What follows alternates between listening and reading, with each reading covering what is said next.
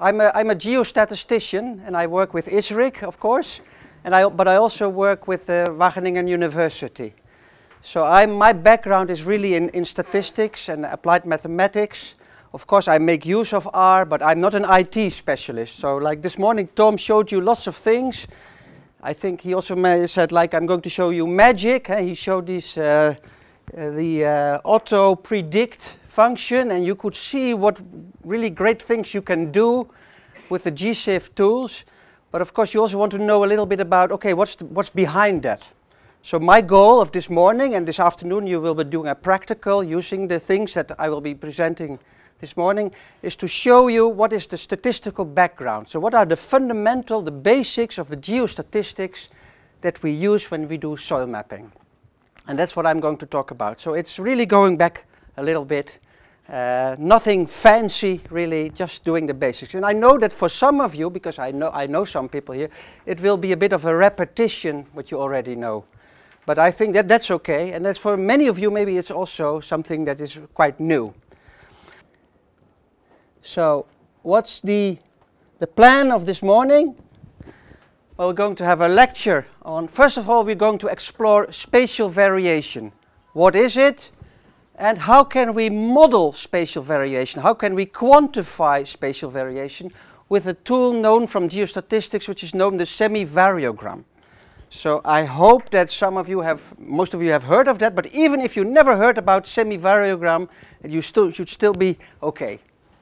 And then we're going to learn how can we estimate that semi-variogram, which is a measure of the spatial variation of a soil property in a region of interest. How can we estimate that semi-variogram from point observations that we took in the field? And why are we going to do that? Well, to know the semi-variogram is quite interesting in itself because it tells you something about the spatial variability. How does it really vary my soil property of interest, like soil texture, organic carbon, whatever variable you're interested in. But it's also a very useful tool to help doing the spatial interpolation with a geostatistical technique known as kriging. So we're going also to talk about kriging, which is just geostatistical interpolation. How can I create a map? How can I create a map from just point observations? And we're actually going to even extend this kriging. Ordinary kriging is the most basic form of kriging, to what is known as regression kriging. And in regression kriging, the information that we have available to make our map is not just the point observations of our soil property of interest at some finite number of locations in the study area, but in addition we have what we call these covariates, these explanatory variables, like digital elevation model, remote sensing maps, to sort of assist to improve the mapping. So all of that is what we're going to do. Tomorrow, there is much more focus on this regression. So you will have a module tomorrow where the regression is like really deepened out, it's addressed much more thoroughly. And then in the afternoon, the computer practical, we do all of the above, but then using a real-world case study. So you will get also the R scripts, everything will be made available to you so that you can do it all yourself and also would be able to do it with your own data set, with, of course, some additions and modifications.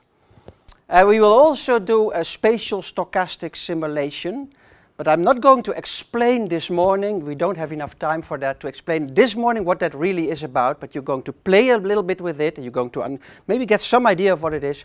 But on Wednesday, you will get me again when we talk about uncertainty quantification and uncertainty propagation. And then I will also explain you the theory behind spatial stochastic simulation. But I think this spatial variation, the variogram, the kriging, that's quite a lot already to cover in just 1.5 hours. Okay, I think we will have somewhere along the line like a 5-minute break, so that's for those of you who need to go to the bathroom or whatever, or just to have a short break. But basically we have now a 1.5 hour session. Okay, and not much IT, really about the basics of the geostatistics that is underlying the really fancy, nice map making that Tom already illustrated you this morning.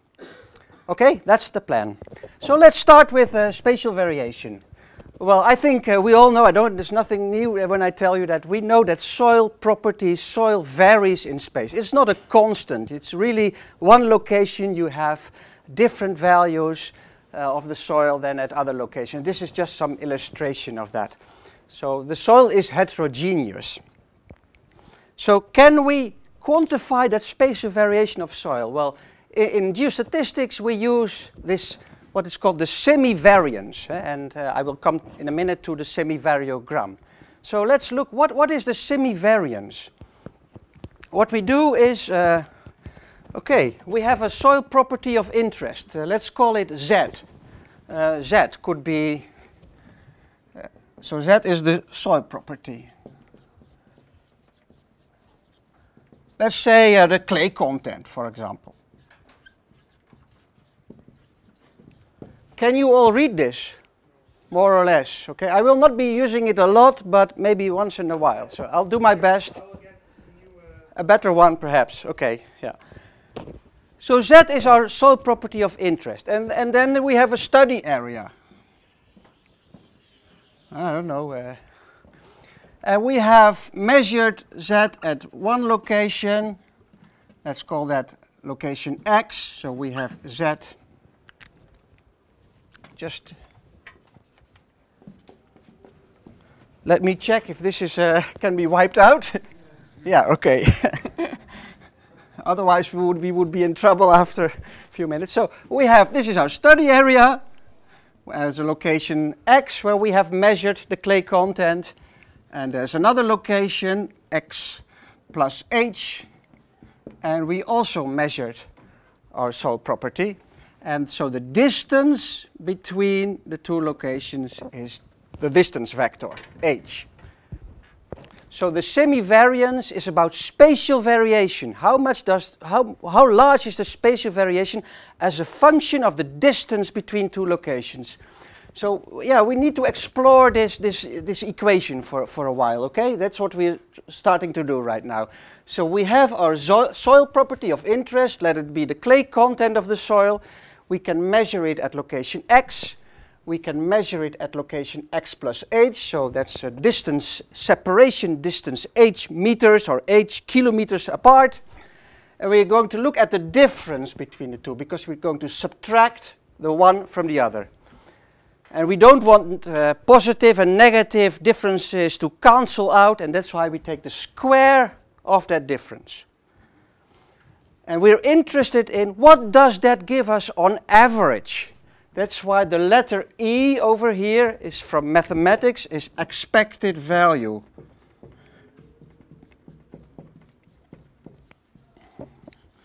So expected value means what would you get on average if you repeat a probability experiment many, many times. Like when I'm throwing the dice, for example. When I throw a die, I can get any outcome, number between 1 and 6. So the expected value of a throw with a die, well, what would that be? Anybody has an idea?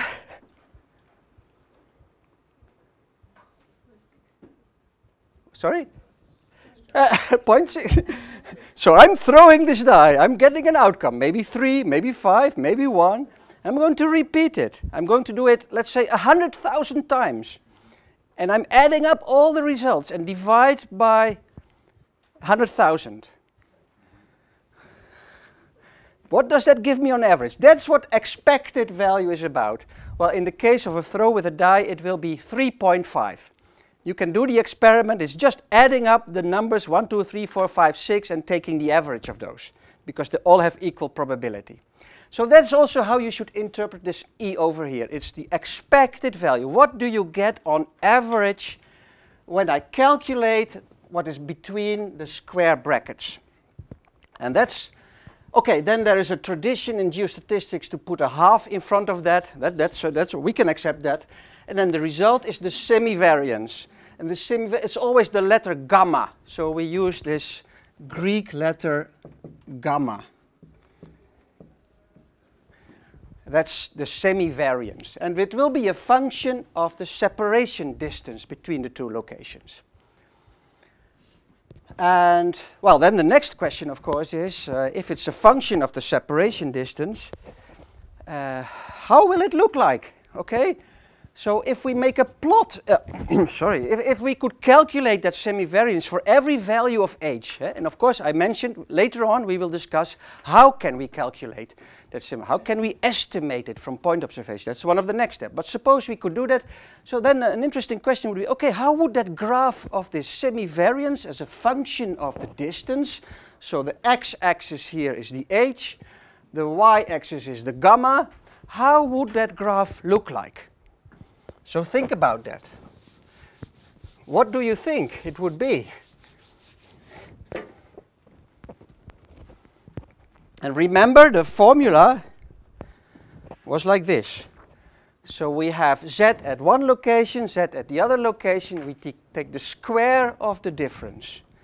And I think most of you will agree that if the distance becomes larger between two locations, the soil property, the difference between the soil property will also increase, right? So you expect an increasing function. The larger the distance, the larger the semivariance.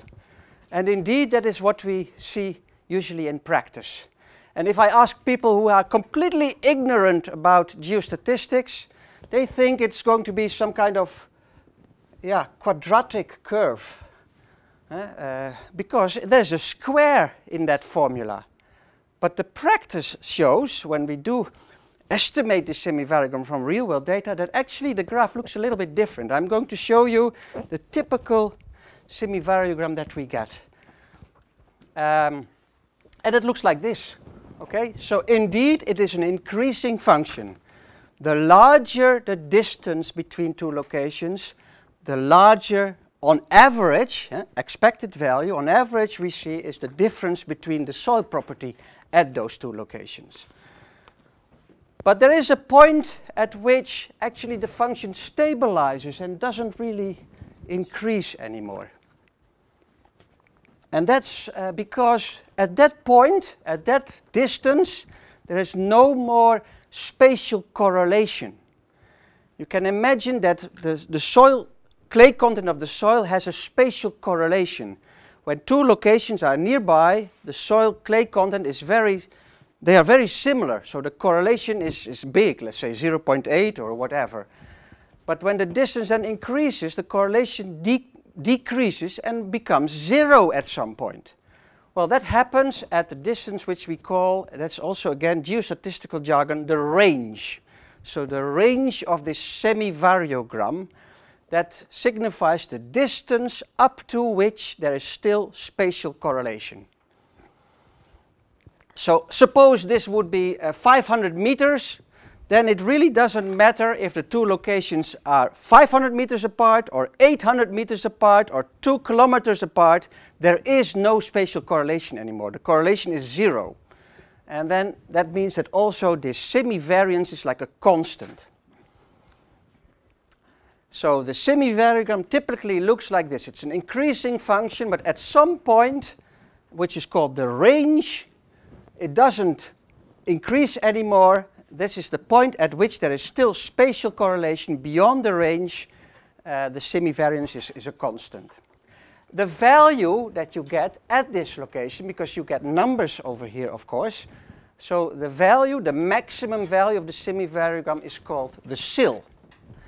And the SIL is actually equal to the variance of your data set. So, you know, if I would give you a data set with all the clay content observations in that study area, you can calculate the mean clay content, the average, but you can also calculate the variance. I hope you're familiar with that concept. It's a measure of the variation between the observations. Well, the variance of that data set will be quite similar to the SIL of the semivariogram. Actually, that's the reason why they had put this half, oh, sorry, I'm going the wrong way. They had put this half in front of here, because of this half, the SIL of the semivariogram is equal to the variance. If there would be no half, the SIL of the semivariogram would be twice the variance. But okay, you can forget about this.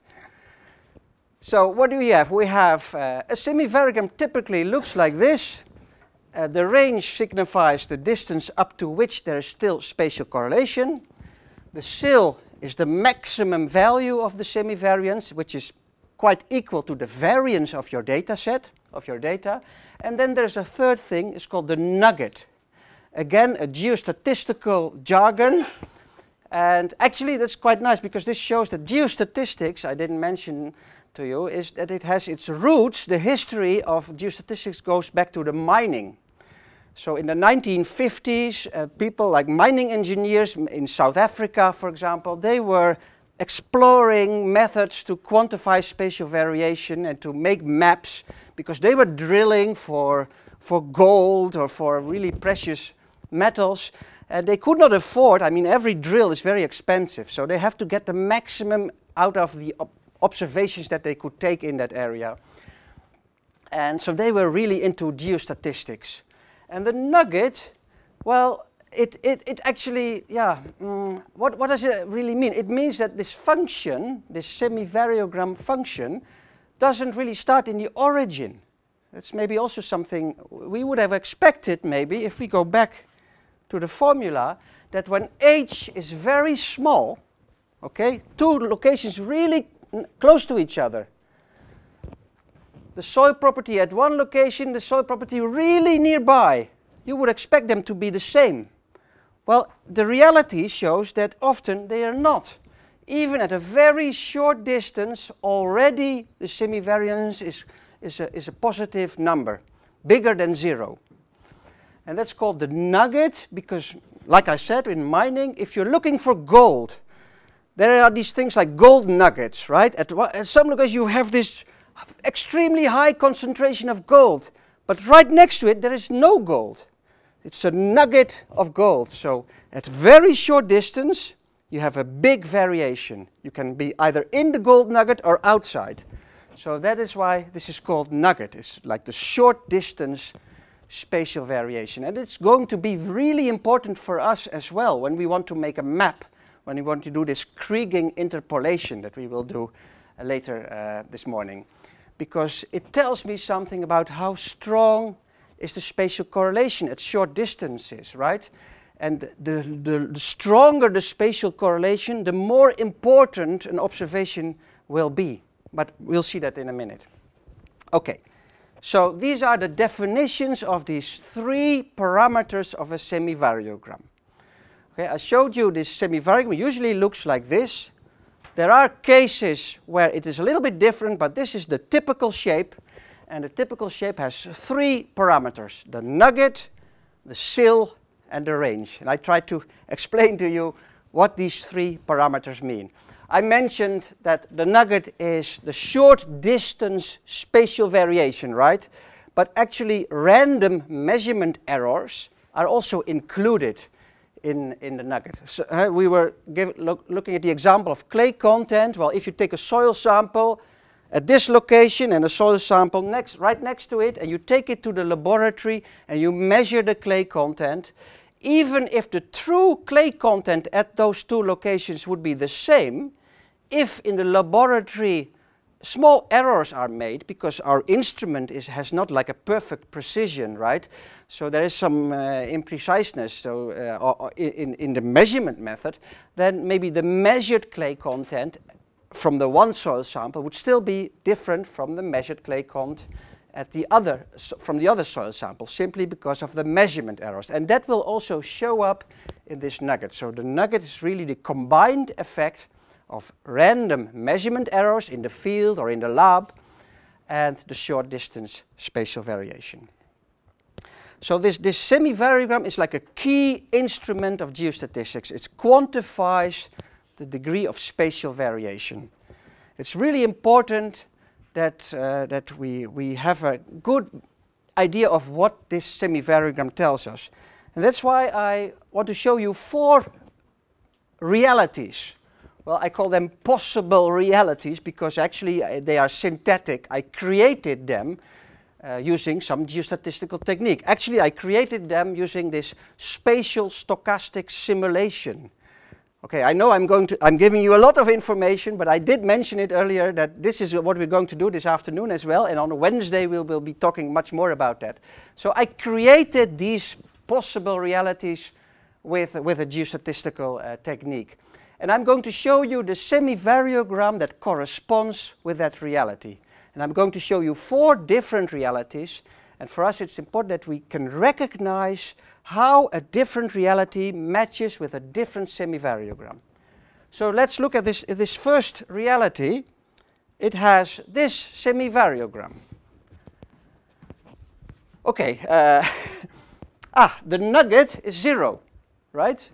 Apparently. That means at very short distances, the soil property or that reality is very similar. Okay, I do see some sharp boundaries, green turning into yellow, but that's only because I used a finite number of colors in my legend. So in reality, it's really a smooth map changing values. And it has quite a large range, right? I don't know, like this about. So the distance up to which there is still spatial correlation is quite large, and that's because the patches of similar values are quite large. There are large areas with similar values, so there's a lot of spatial correlation. And let's look at the next reality. It's different from the one that I showed you just before, right? What's the difference? Yeah, the patches are smaller. So this one had big patches, large range. This one, the patches are smaller, so that the spatial correlation doesn't reach that far. The range will be smaller. Okay? You can tell from this that the range is smaller than from the other one, just by looking at that possible reality. What about this one? Another reality that I had generated. What is the semi-variogram of this reality? Pure nugget, you have a background, right? Yeah, what I see here is like noise, right? White noise, whatever you want to call it. So at short distances, neighboring pixels can already be completely different value. So there's no spatial correlation. The variogram is just a horizontal line. And indeed, that's what they call the pure nugget semi-variogram. If your reality that you want to map is like this, you're in trouble, right? Maybe when we talk about this kriging later on, we will discuss what would be the best prediction at any location where you didn't take an observation. Maybe you can think about that already now, but it will have an effect. So this is what they call the pure nugget. No spatial correlation at all. And then I have a final one, this one. What do we have here?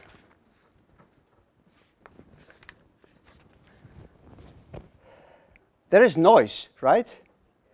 Noise means nugget is not 0. But there is more than noise. There is also some large scale, big patches structure. It's like a combination of the two. So there definitely is a large range. But the nugget is not 0 because there's noise on top of that. So the variogram, the semi-variogram will look like this. So there is this large scale structure. It's just that it doesn't start at the origin, but it starts higher than that. Okay, so just going quickly back. So we had our first one was this one. There was no noise.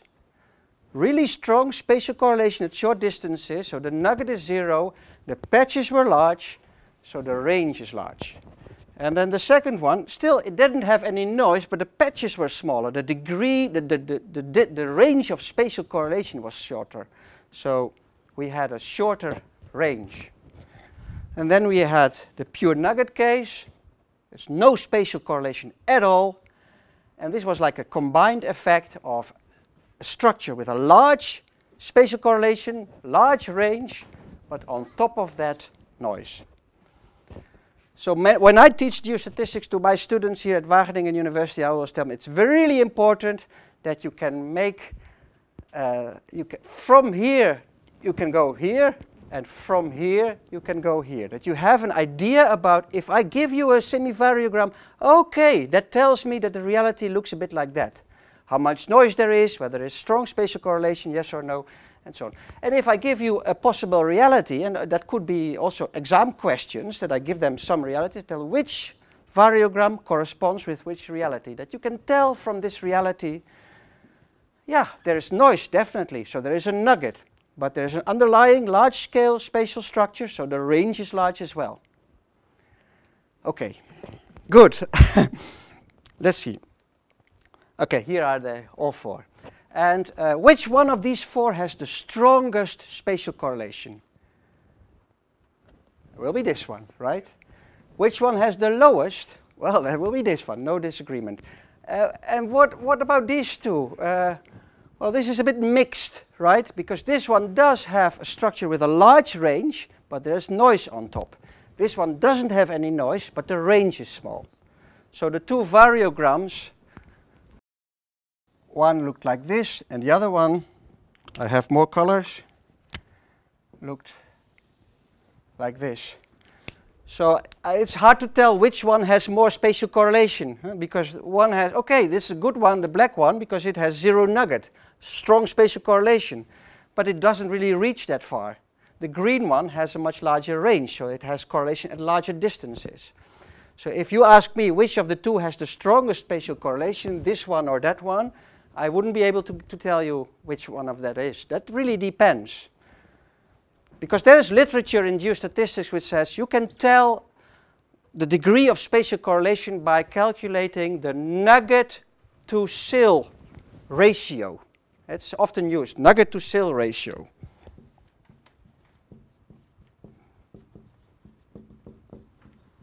So that's just the nugget divided by the sill. If it is 0.2 or smaller, strong spatial correlation. If it's 0.6 or higher, weak spatial correlation. These are like the rules of thumb. But of course, that is not the complete answer, because it also depends on the range that you have. Okay. Now, we sort of assume that the semivariance only depends on the distance between two locations. And I a little bit fooled you there, because in reality that might not be very realistic. It was defined, you remember that equation that I showed you in the beginning, as z at location x minus z at location x plus h. So there was an x there too. Now I use these two locations over here, but I could also have used these two locations, and maybe they have the same distance. It's like, let's say, 400 meters between the two locations. And I sort of assumed that it really doesn't matter whether I'm here or here. The semivariance is only a function of the distance between the two locations. And that's called the stationarity assumption. And we will, in our course, I mean, it's like a crash course, we're only doing the basics today. We will assume that this stationarity assumption is valid. This is like the stationarity of the semi-variogram, right? Of the variance. There is also this issue about the stationarity of the mean of your variable. And when we will be talking later on about regression kriging, then actually you are relaxing this assumption. You no longer assume a constant mean. But I will talk about that later. So the stationarity assumption, why do we need it in geostatistics? Because our next step is to aim to estimate the semi-variogram from point observations. And if we have a completely free semi-variogram, which depends not only on h but also on x, we would have too many degrees of freedom. We would never be able to estimate it from the observations that we have. So we have to make some kind of restrictive assumptions. And the stationarity assumption is often made, but it's good to be aware of that we make this assumption, right? Because it may not be very realistic. Maybe, let's say, this area that I showed you is maybe divided into two parts. This could be the forest, and this could be arable land, I don't know. And if I look at clay content, or maybe organic matter, or pH of the soil, I don't know if the semi-variogram here is the same as here. So maybe I want to split my study area into two parts. Okay, and then maybe there is a deciduous forest and a coniferous forest, and so you can go on forever, refine your model. Well, that's always a trade-off between how simple is your model, or better make it more complex, but then you need more data to estimate the parameters of that model. We're not going into that, but it's good to be aware of it. And so we said it's a function of the distance, and I also assume that the distance is a scalar. It's a one numerical value, 400 meters, 500 meters, whatever. I didn't care whether I was going north to south or east to west, so the direction didn't matter. That's called the isotropy assumption. You can relax that too, and maybe this week we will be talking about what they call anisotropy. So that's the opposite of isotropy, that the direction does matter.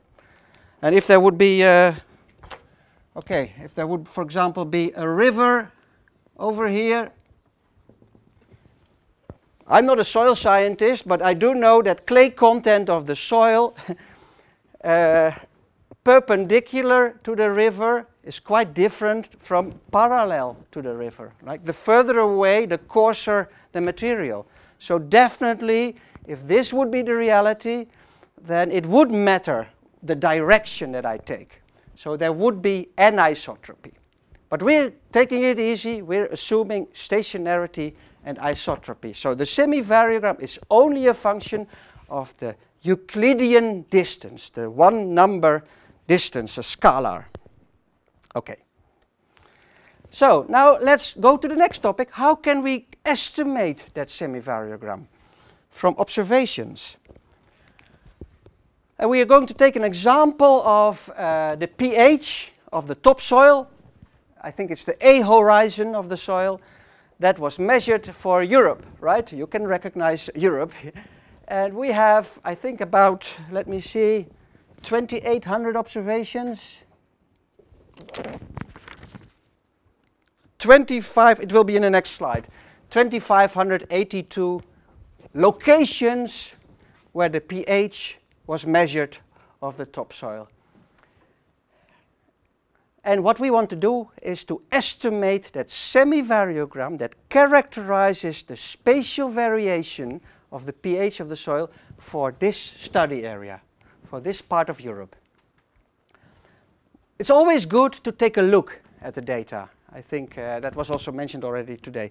Always check the things, check whether your results make sense. So we can already try, for example, to a little bit hypothesize what the semi-variogram should look like. I see that in Scandinavia there's lots of blue, black and purple, so these are the low pH. Well, I guess forested area is indeed, pH is low. And then when we go more south, well, I see here a lot of orange, right? Even some yellow. So there are larger pH in the south. So I see that they are clustered to some degree. There will be spatial correlation, right? It's not that it's like a noise. There is some spatial structure. But I also see that there will be a nugget. Can you see evidence of nugget? So if we're looking for nugget, we really should be looking at two locations, not far from each other, very different soil pH. Oh, look here, black and yellow right next to each other. These are the two extremes. Maybe that stationarity assumption, we're only looking at the pH here, and if Europe is your study area, maybe you would say, you can do much better than that, right? Because we know that the pH of the soil, for example, depends on land cover. Okay, that's what we're going, this is this regression kriging, okay? But let's take it simple now. This is all we've got. We only have these pH, well, we have a lot of observations, and we want to quantify the spatial variation with this semi-variogram. So I do see, yeah, also here is black with orange, so definitely in Netherlands too we have orange and black, and for sure we can explain why, but just looking from a geostatistical point of view, I see lots of locations where there's short distance spatial variation. So for sure there will be a nugget in this semi-variogram, just calculated straight on the pH data. Okay, so how can we estimate this semivariogram?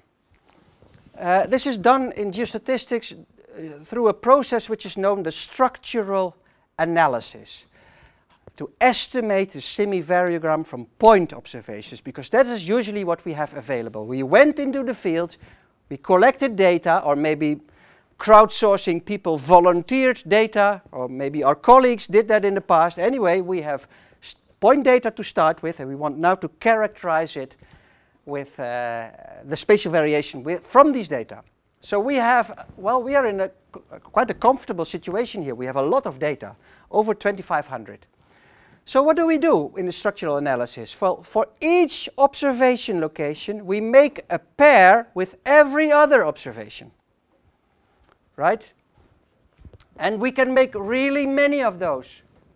Because if you calculate, I mean, the first location can make a pair with n-1 other locations. And then the second location can also make a pair with n-1 other locations. One I already included, so let's say n-2. And if you add it all up, then you will see that the number of pairs that you can make is half times n-1. So it's over 1 million, right, in this case. More than 3 million, I think. And every pair, pH here, pH there, gives me a little small piece of information about the spatial variation. Because I can calculate the difference, pH one location minus pH the other location, take the square of that difference, multiply with a half. Well, that's going to estimate the semivariance at that distance, right, between those two locations. And every single pair of points, I can do that. I can calculate the squared difference in pH and plot it as a function of the distance. And all of them, they give me a little bit of information about the semivariogram. If you make this plot, you will get what is called the semivariogram cloud. And the next slide shows you the semivariogram cloud that I calculated on this data set. And it looks like this. They are all blue pluses. But there are so many of them that this turns completely blue over here, right? So this one on top of the other, or many, many, many. So there's, because we have like about 3 million of those. So that's really difficult to grasp from this what the semivariogram is. Because you also remember the semivariogram was the expected value. What do you get on average? So we need to average those. So the idea in geostatistics is, in the structural analysis, to not plot each single pair of points half the square difference, but to group them over what they call lags. So you define lags, these are spatial intervals, like from 0 to 50 kilometers, from 50 to 100, from 100 to 150, or maybe from 100 to 200, whatever you like. You will be doing that this afternoon, right? You're going to define those lags, spatial intervals. And for every pair, like if the first lag would be from 0 to 100 kilometer, these are, if you can read this, these are meters, so this has 500,000 meters, so 500 kilometers, right? 500 kilometers is this distance. On the European scale, you remember, we're doing Europe. So if this would be the first lag from 0 to 100, so we're going to look in Europe, all pairs of locations that have a distance between the 2 points that is between 0 and 100 kilometers. And for the next leg, all pairs between 100 and 200 and so on. And I'm going to average all those half-squared differences between the pH of the two locations that make up this pair and take the average of those. And that's going to be this plus over here. And then you get what they call the experimental semivariogram. Some people also call it the sample semivariogram. Okay, so what do we see? Yeah, it's true what we already anticipated, hypothesized. There is spatial correlation, because you see as the distance increases, the semivariance also increases. There is definitely spatial correlation, but there is also a nugget. So at short distances, already quite some spatial variation. And we know the reasons for that, right? At the European scale, 50 kilometers is a short distance. But 50 kilometers, you can be in a completely different parent material, different land use, and so on. So we expect that pH can differ quite a lot at short distances. Okay, so we have this sample variogram. Maybe, yeah, we can also explore a little bit. Okay, what do these numbers mean over here? Always good also to think about that. I mentioned to you that the SIL is equal to the variance, right?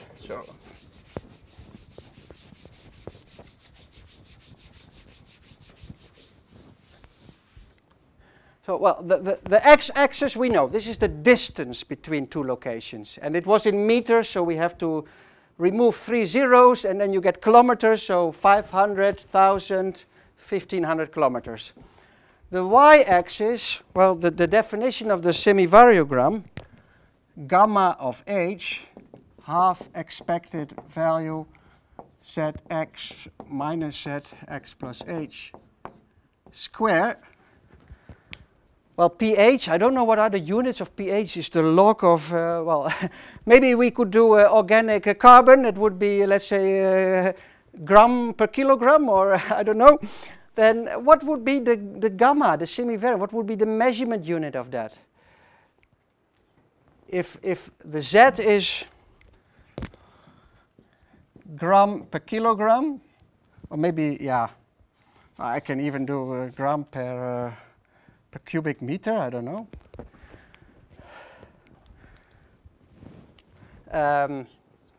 Well, the gamma, this is gram per meter, this is gram per meter, the difference is also gram per meter, but you take the square. So the square, then, so the gamma will have as measurement units the gram per meter square.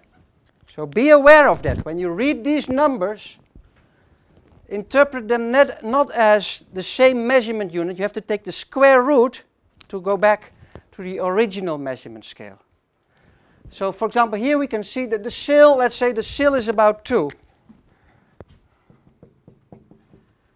And we know that the SIL is equal to the variance, right? I mentioned that. So the variance is about 2. Yeah, I don't know. I mean, we're not going to repeat all the basic statistics that you learned maybe a long time ago, but hopefully you remember that standard deviation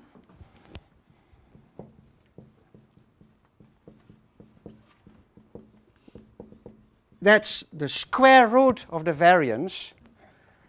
So that will be square root of 2. Well, that's about 1.4. So the SIL tells me that the variability of the pH in Europe, well, if I make a histogram of all the pH data in Europe, maybe it looks a bit like this.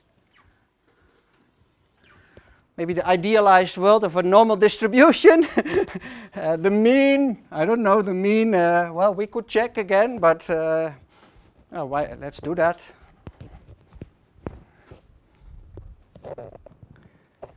Well, it was from 2.9 till 9.9, so 5.5 about, or 6.5.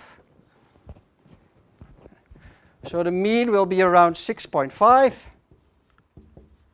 And the standard deviation, it's good that we talk about that now, because these are concepts that we need in geostatistics, and also on Wednesday we'll be talking about that. So the standard deviation will be about 1.4. Measure of the spread, of the variability. So the nice thing about this geostatistics is that we're not only looking at mean and variation, but we're also going to look at variation as a function of distance, right? We're going to look at how does that variation depend on the distance between locations. But the SIL was like the variance, so that would be about 2. The square root of that is what they call the standard deviation. It's a measure of the spread. Okay. So now in this case, because these numbers are like from 0 to 2, whether you take a square or a square root doesn't really matter that much. But if you're dealing with data, I think, yeah, that this afternoon you will be dealing with pollution of the soil. Then the numbers of the measured variable is like 100 or 150 or 300. Well, then if you take a square, you get to 90,000, right? Or so then these numbers become really very different. But always be aware that the measurement units of these are the square of the measurement units of the original variable. Okay, we have our sample variogram. Now what we need, we need it to fit a function. Because for the kriging, the spatial interpolation that we will be talking about later, we need to know this gamma, this semivariance for every distance h. So we really need to fit some kind of curve. Oh, by the way, yeah, I forgot to mention that, I don't know if you can read, but for example here it says 78,764. These are the number of pairs of points that have been merged, averaged, to calculate this single plus over here. And here we had even 137,000 something. Okay, so you can plot also, these graphs are made with the GStat package in R, and you will be using that also this afternoon. So you can not only plot these sample semivariogram values, these experimental semivariogram values, but you can also plot the number of pairs that have been used to calculate it, which gives you some confidence. I mean, we're in a fortunate situation that we had over 2,500 observations. But if you have only 100 observations, then those pairs will, of course, be much smaller. So we want to fit a function. I'm going fast, but I hope you can follow, right? And it's, well, almost time for a short break. But I would like to finish this part, this semi-variogram estimation, and then we'll go for a 5-minute break before we do the interpolation. So when you fit a function through that sample experimental variogram, the problem is you cannot choose any function you like. Okay, that is unfortunate, but you have to use a function what they call, which is semi-positive definite. It's a statistical thing, but it's really, and I'm not going to explain that to you, but you cannot choose any function you like. You have to prove that it is a valid function, because it is about characterizing the spatial variation, and semivariance cannot be negative, and all these kind of, you can have get into trouble if you just fit any function you like. So you have to prove that the function is valid, as they call it. And for these functions, the spherical, the exponential, the linear, the Gaussian, it has been shown that they are valid. So the recommendation is choose one of the existing functions. And there are more than these, right? So you're not confined to only these 4. You can also make combinations. I don't know if we will be doing that, but so there's a lot of very flexibility there. And here are the formulas for these equations. And you see, well, let's take the exponential. There is a symbol C0, C0. This is the nugget. It's just a symbol for the nugget. The C is called the SIL parameter. Actually, the C is the SIL minus the nugget. And the A is the range parameter. It controls the range of the variogram. So whenever we fit, and H, of course, is like before, the distance between 2 points. If you would plot this function, you would get a shape like this. And this one as well, but it is a little bit different shape. And I recommend that this afternoon you try them out. Okay, in the computer practical. The Gaussian looks very much like the exponential, the equation, the mathematical equation, but there's a square over here. And the result of that is that the variogram doesn't look like this, but it looks like this. So it starts horizontal and then. So if your data, if your experimental variogram suggests that this is a better fit than this, then you should use this, right? Things like that. So, but you will be playing with that this afternoon. So you choose or you try out several shape functions. You estimate the parameters. We'll come to that in a minute. And then, of course, you estimated them in a way such that you get the best fit through this experimental variogram. For example, you can use weighted least squares fitting. I guess you're familiar with that from regression. Like you have this x and y, you have points, and you fit a line such that the distance between the line and the observed values, maybe I'll plot it, I'll make a drawing just to make sure.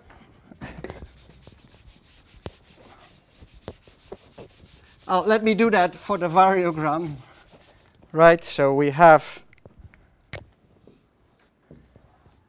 the distance, we have the gamma, we had these blue pluses. So we're going to fit a curve now. We choose a function, or we try out several, and we're going to fit it in such a way that these distances are as small as possible. So from I think you all agree that the red line is a much better fit than this green line, right? And the criterion is simply you go from the line to the observed value to the blue plus, you take that distance, you take the square of that, you add it all up, and you try to get that number as small as possible, that criterion, using least squares fitting. And maybe, yeah, here it says weighted, because you remember we had this number of point pairs.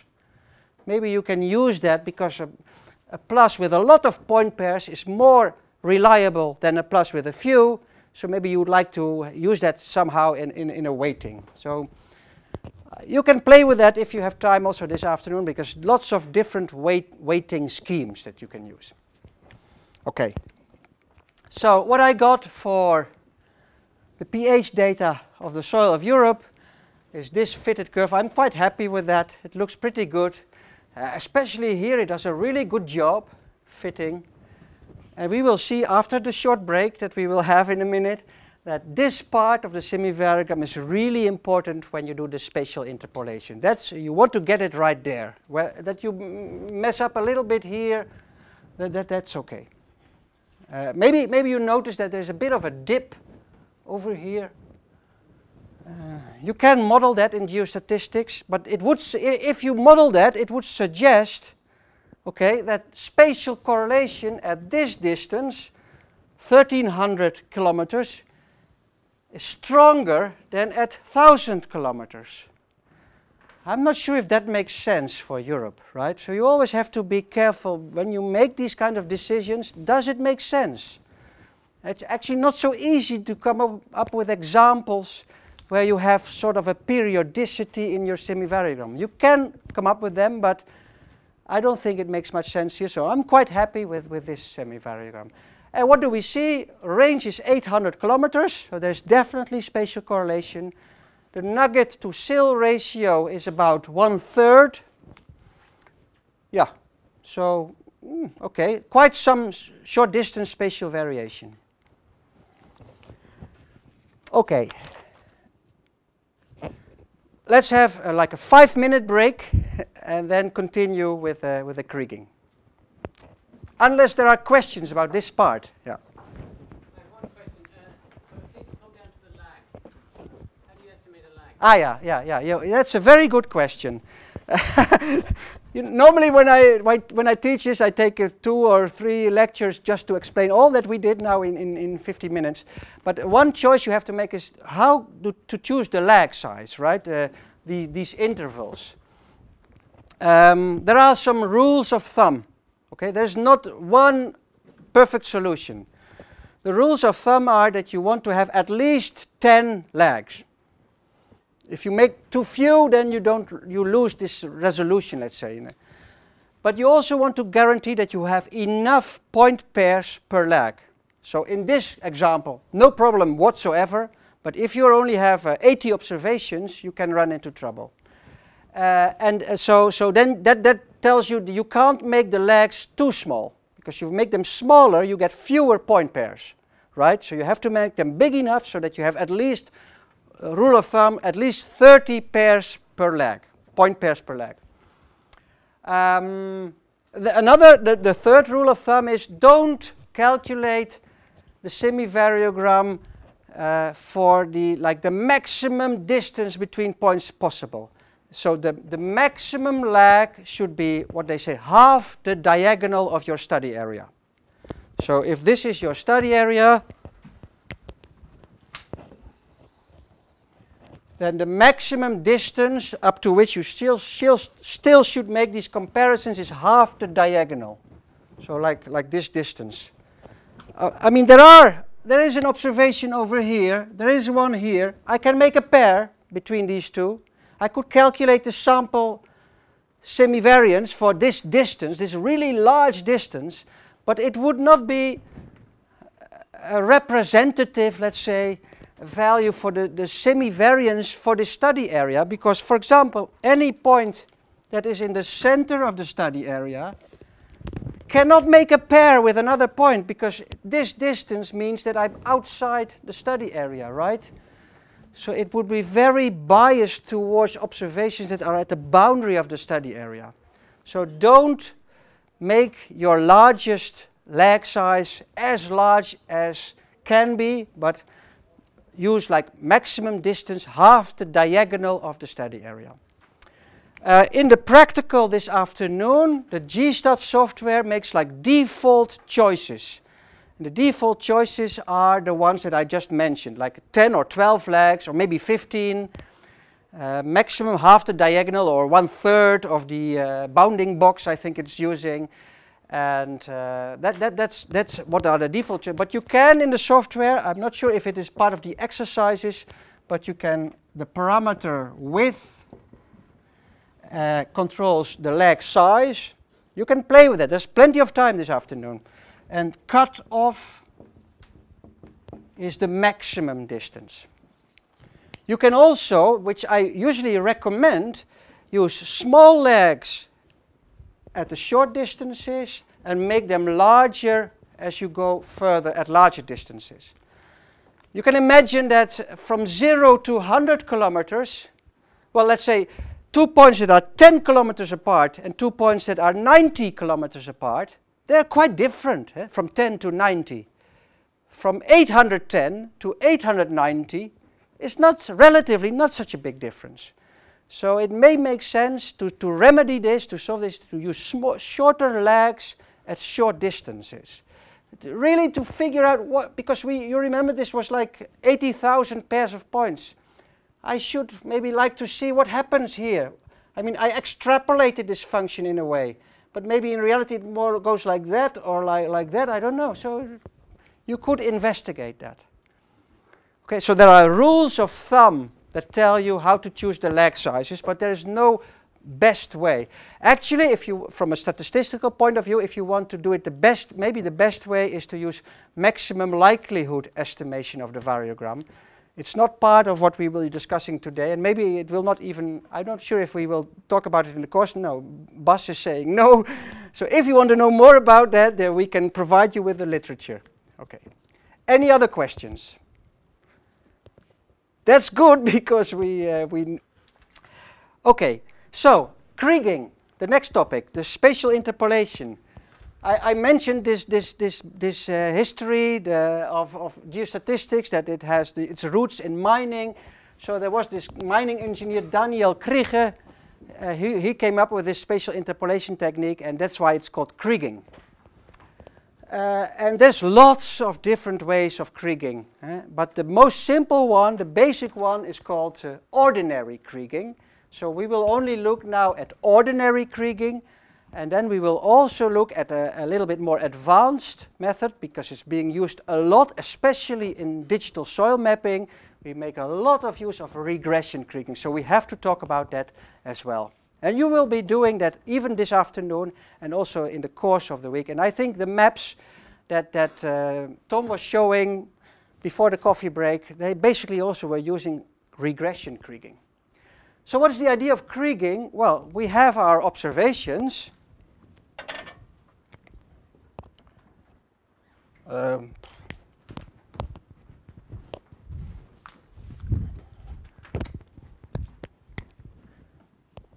This is our study area. Well, in our case it was Europe, but let this be the study area. We have observations. and we want to make a map. We want to do spatial interpolation, right? So at any location where we did not measure the soil property, we want to predict, to estimate what it could be.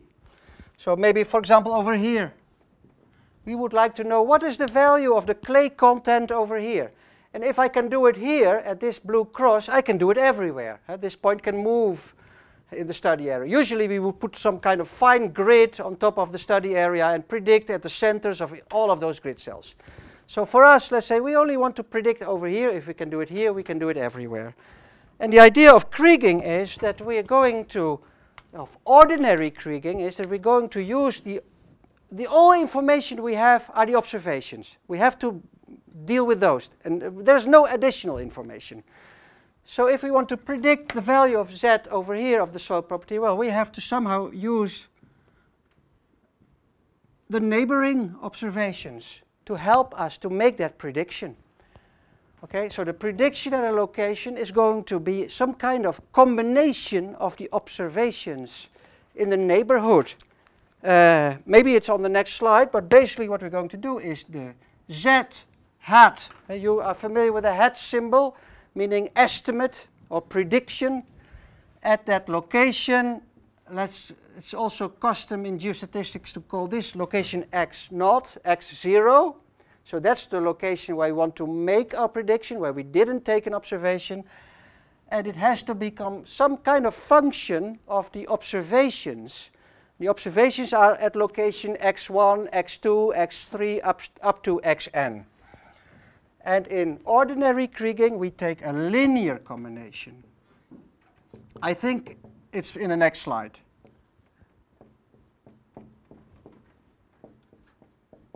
Okay, so the prediction, the estimate of the clay content at the location where I did not take a measurement is going to be a linear combination of the observations at location x1, x2, x3, up to xn. You are familiar with this type of notation for summation, I hope. Yeah. And then here is what they call a weight. It's called the kriging weight. Because you can imagine that an observation nearby should carry more weight than an observation far away, or even that one over here. And you can imagine also that the weight that you give, the credit, let's say, that you give to an observation, so the size of the kriging weight should depend on the explanatory power, on the correlation, on the spatial correlation. If there's a strong spatial correlation at short distances, you really find nearby observations really important. They get a large kriging weight, much larger than observations that are further away, which are like beyond the range of the semivariogram. So you can imagine that this semivariogram is going to be really important in choosing these kriging weights. I hope you can understand, right? So ordinary kriging, a linear combination of the observations, but weighted. So there are weights, and the weights will be derived from the degree of spatial correlation from the semivariogram. Yeah, okay, so what I wrote over there is here on this slide. Okay, so the prediction at a location where I didn't take a measurement is going to be a linear combination of the observations, but it's a weighted linear combination, not just the average of everything. Some observations get larger weights than other observations simply because they have more information. They are more strongly correlated. Okay, so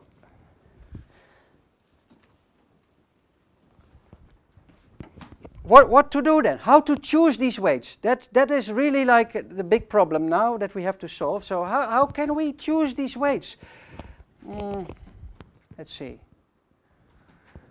The idea, I will be quick a little bit, is that you need a criterion, right? You need to decide why is this solution better than another solution, and you want to get the best solution. So what you're really going to look at is the prediction error.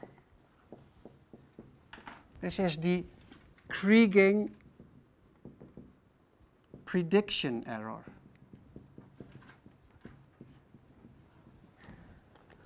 Predicted minus true. Or you can also say true minus predicted, I don't care, but let's say predicted minus true. That's the error that we make. And we want this error to be as small as possible. If we could make this prediction error 0, we would have a perfect map. That would be the ideal. Unfortunately, we cannot do that, usually, okay? Because we have limited information. We don't really know what is the true value at that location where we didn't measure. We can only make a prediction. But with geostatistical theory, you can characterize this prediction error with a probability distribution. So it will have some sort of probability distribution. What we want is that the probability distribution is centered around 0, because then it will be unbiased, right? Not a systematic error, systematically too high or too low. Somebody has an idea what that tells me about the Kriging weights, these lambdas. If I want to make sure that I don't have a systematic overestimation or underestimation of the true value, that Kriging prediction error has centered around 0, the probability distribution, well, the way I can achieve that, I think it should make sense to you, is by imposing that the Kriging weights sum to 1. So that's a condition. The Kriging weights must sum to 1. If they would sum to a number bigger than 1, I would have systematically a too high estimate. If the Kriging weights would sum to, let's say, 0.9 or 0.8, I would systematically underestimate. So we want to make sure that the Kriging weights add up to 1. If you do it like that, you make sure that the prediction error probability distribution is centered around 0. But you have more choice. You have n parameters that you can choose. So you still have, for example, you can choose between this black one or between this green one or between this blue one. I hope it makes sense to you, that you understand what I'm trying to show you. These are probability distributions of the Kriging error. Which one do you like best? The blue, the green, or the black? The green, good, yeah, I'm glad you agree with me. I mean, the narrower the better, right? Because it would mean that the errors are usually quite small. So the idea of Kriging is to get this probability distribution as narrow as possible while maintaining that it's centered around 0. That's what you do. So the criterion will be to minimize the expected squared difference. That's like the variance, the standard deviation squared of that prediction error under the unbiasedness condition. So that is the starting point of this ordinary Kriging. Using this objective, this criterion, this goal, you can mathematically show what the value of the Kriging weights should be, and they will depend on the variogram. And I will just show you the equations that you need to solve to calculate those Kriging weights. Okay, so I did not show you how this was derived. It would be much beyond the goals of this morning's lecture, and but you just have to trust me on that. Maybe in the literature that I will send you, there is a bit of a derivation. But this is what you have to solve. And you have here, well, we can spend a few minutes on trying to interpret what we see here. We have, this has to be true for all I equal 1 to n. And you remember, n is the number of observation locations.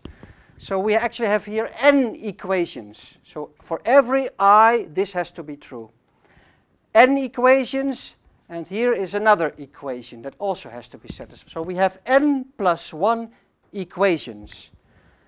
And how many unknowns do we have? How many parameters? Well, we also have n plus 1 parameters because we have the lambdas, we have n of those, and we have an additional parameter called the Lagrange parameter. And I cannot explain you now how that pops up, but basically it's introduced because when you want to solve this kind of systems, mathematically you want to have as many unknowns, as many parameters as there are equations. So that's why we need this extra parameter. It's like a mathematical trick to solve this. So you can forget about that. But just to know that here we now have, in the end, we have n plus 1 equations and n plus 1 unknowns. Maybe you remember from secondary school mathematics, if I tell you 3a plus b equals 5, 5a minus 7b equals 20, you can solve a and b, right? You can also do that if you have 100 equations with 100 unknowns, but of course you won't do that with pen and paper anymore. You will use the computer for that. And when I was doing my PhD, this of course is all implemented in geostatistical software. So I'm talking 25 years ago. If n would be like 500 or 200, I could take a coffee break, right? But I think nowadays, depending on how powerful your laptops are, but that shouldn't be a problem. It will be a few seconds and you have the answer.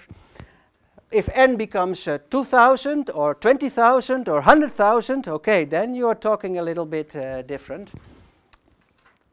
So because the lambda, these are the unknowns, but the gammas, they are known. This is the semi-variogram, right? So we have fitted our semi-variogram, we know it. So these are numbers that we know. So this indeed, this shows us that the degree of spatial correlation, the semi-variogram influences the lambdas that we get. And we need not only the gamma, the semivariance at a distance between observation location and target location, but you also need it between the observation locations. If you're familiar with inverse distance interpolation, which they do a lot in GIS, it's only the distance that matters. But in geostatistics, it's not only the distance. I'll give you one example. Suppose this is my target location. I have an observation here, and I have 3 observations here. And the distance is the same between observation location and target location. So they are all on, well, this is a circle, okay? They're all on a circle. So if you do inverse distance interpolation, the weight that each of these gets, number 1, 2, 3, and 4, would all be equal, 1 over 4, right? Well, in kriging, it will not be like that. A little bit depending on the variogram, but what we typically see is that one of them is the biggest and one of them is the smallest. So which of the 4 observations will get the largest kriging weight? 1, correct. Lambda 1 will be bigger than, which one will get the smallest? 3, very good. It will be like that. Assuming some kind of symmetry here, like these distances are the same. The reason is that there is some redundancy in the information here. We have 3 observations, but they sort of tell the same story. And you don't want to give them 75% of the influence, because they're telling the same story. That's why this one gets a bigger weight, more than 25%. And then 3 is really the worst, because it's in between 2 and 4. And so it suffers the most from the redundancy.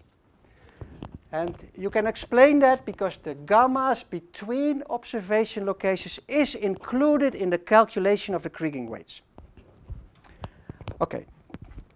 I'm looking at the clock. We have 2 more minutes. But I'm going to take 10 minutes from your break, from your lunch break, okay? Because I'd like to finish. Is that okay with you? Okay. So let's apply this ordinary kriging to our pH data of Europe. These were the point data. This was the semivariogram. And then this is the interpolated map.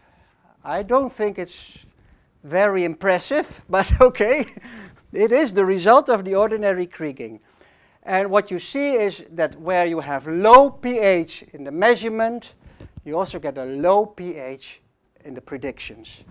Where you have high values, you get high values in the predictions. You also see that the map is really smooth.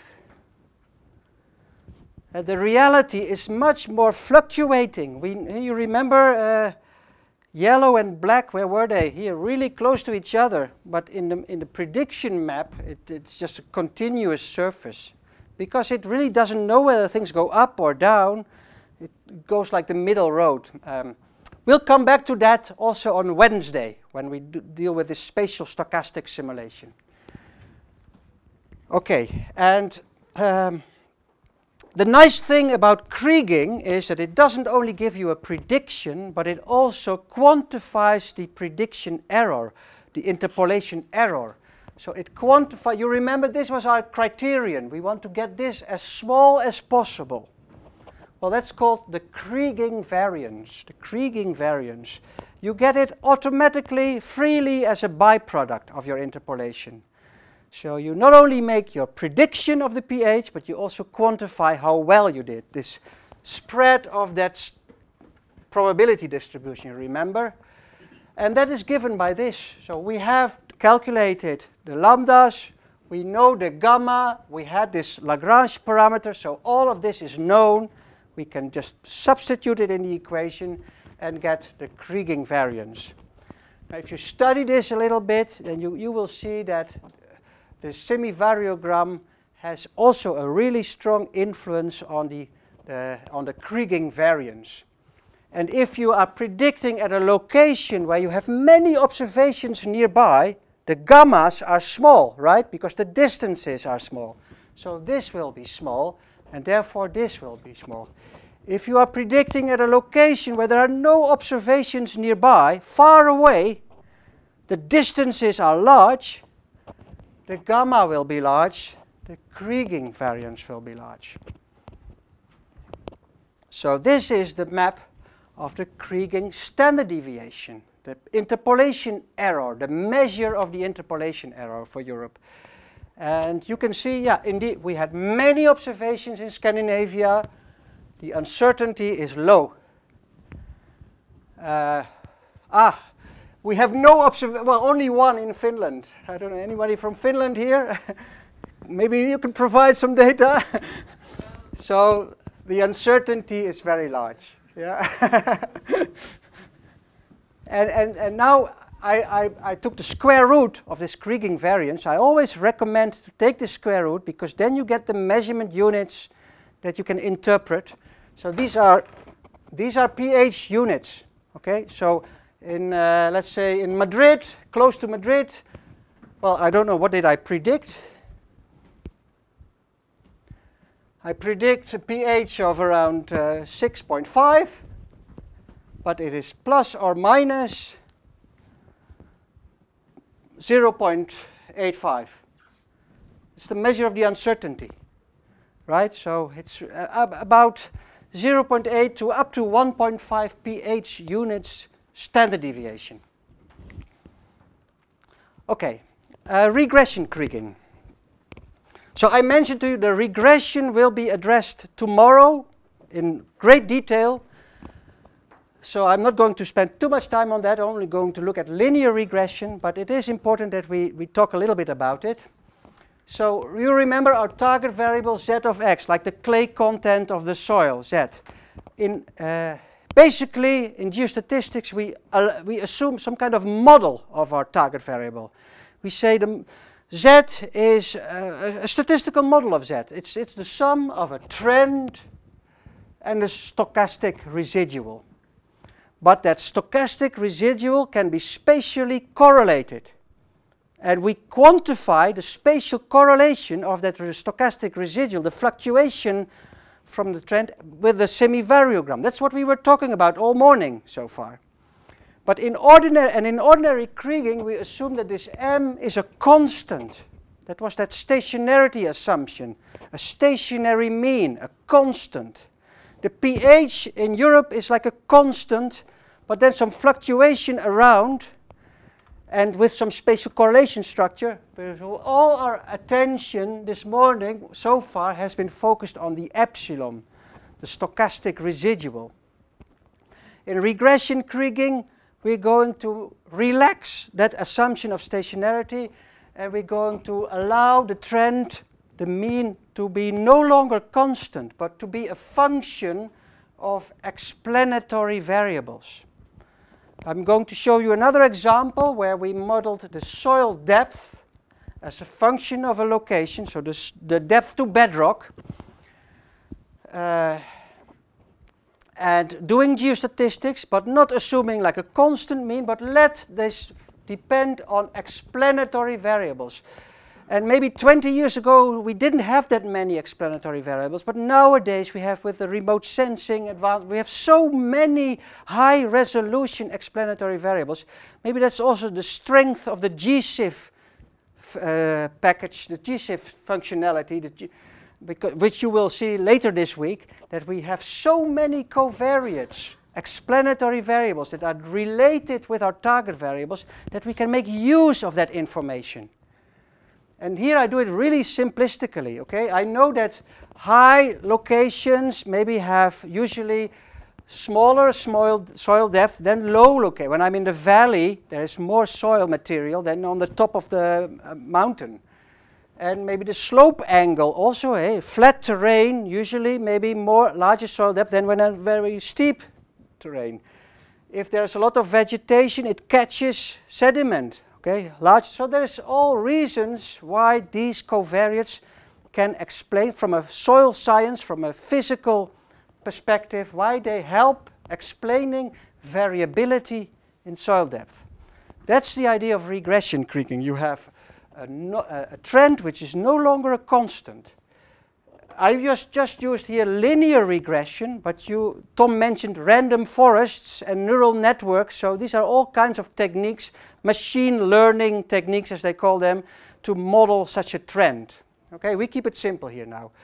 And if you would do linear regression, I think all of you have done that, you would really focus on this, and the residual, this epsilon, is typically assumed to be independent, no spatial correlation. So regression kriging sort of combines linear regression with geostatistics. So we have a trend, but we have a residual that has spatial correlation. So traditionally, geostatistics really focuses on modeling this residual, really putting a lot of effort in semi-variogram calculation and using that in the kriging. Regression really cares only about fitting the trend as good as possible, choosing other interactions, yes or no, putting a lot of effort on that and sort of ignoring that stochastic residual. Well, now with this regression kriging, we combine those two worlds. That's the idea. Okay, let's. Possible to work on the covariates and later add the residuals. Yeah, you can do that too. Yeah, that's so you could, and maybe we're doing that. I will show you maybe. But so you have to deal with the trend, and you have the stochastic residual. You could first fit only the trend, and then later do the geostatistics on the residual. I think it will be in the next slides. Yeah. So yeah, basically it's basically here. This is the algorithm that you use when you do this regression kriging. You select your explanatory variables and you fit a regression model. So estimate those betas of the regression model. Or use this random forests or whatever. Then you compute your residuals at the locations where you had observations. So you subtract the fitted trend from the observations and you compute a semi-variogram of the residuals. So the semi-variogram will be different from the one you had before on the original data. It's the semivariogram of the residuals. You will be doing that this afternoon. You apply the regression model to predict at every location at the whole grid. You run your regression model, you interpolate the residuals with kriging, you add up the two results. As simple as that. Okay? So this is an example. This is Croatia in the southeast of Europe. Tom's home country. And this is a 50 by 50 square kilometer area where soil depth was measured and the regression kriging was applied using all kinds of most of the covariates derived from a digital elevation model. And this is what we got. So you have here your original data. The bigger the circle, the larger the soil depth. This is when you do ordinary kriging, a really smooth map, right? This is when you do only regression. This is when you use only the existing discrete soil map as a predictor. So just say, whenever I need to predict the soil depth, I take the average of all soil depth observations that are in the same soil mapping unit, right? So you get these really sharp, discrete boundaries. And then this is the regression kriging result, which is a bit of a mix of these two. Well, it copies a lot of the regression, you see. But there are different, I see here this black area over here with a white one. It was not really present here, but it is because it is shown also in the data. So it's really the combination of the regression and the kriging that you do. The validation showed that the regression kriging had the smallest root mean squared error compared with the three alternative techniques. So there was an independent validation data set. Okay, it was only 35 observations, not so many, but the 35 of it did show that in this case, maybe, I don't know if it's universally valid, but regression kriging does a better job than just kriging or just regression. And I think it's also not really surprising because you have more information. If you compare regression kriging with ordinary kriging, in ordinary kriging we only have our data, our point data. In regression kriging we also have these covariates, these explanatory variables, and they explain part of the variation. They have an R square bigger than 0, right? Okay, I think the final slide, almost. This was the ordinary kriging of the pH. This is the regression kriging of the pH. Using land cover, soil type, well, lots of additional covariates. And I think this map anyway looks nicer than this one. Is it also better? Maybe we should do a validation or a cross-validation. I hope you're familiar with that term, to actually show that this map is more accurate, more closer to the reality than this map. Well, this is still simple regression kriging in 2D, just the topsoil.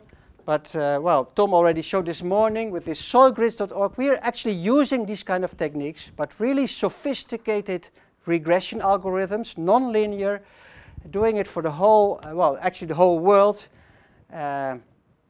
But maybe we should also, this is, I think, the 0 to 5 centimeter, so you can have multiple layers, it's 3D. This was the A horizon, so you cannot really compare the maps. But I mean, we could actually make a study of how well does this map agree with this map. Well, the legend here, the colors are different. Red means low pH. Blue means high pH, so we have to sort of invert the colors over here. I didn't do that, but it could be interesting to show like a scatter plot, right? Make a scatter plot, predictions of method A against predictions of method B. You'll learn much, much more about this on Thursday, how these maps were made. But maybe more focus on the IT, the software side, and less on the statistical part. Okay, so we're ready. What did we do? this morning. We looked at spatial variation. We learned how to quantify spatial variation with the semi-variogram. It's a quantitative measure of spatial variation. We even learned how we can estimate the semi-variogram using point data, and we applied it. We used the semi-variogram to make maps using ordinary kriging, and we had a bit of a look at regression kriging. So this afternoon, you will have the whole afternoon to apply all the above to a real-world case study, and you will also do a little bit on spatial stochastic simulation. I did not explain the theory about that, but that we will do on Wednesday. I realize it was like a crash course, very much information, but I do hope that you got some of it, okay?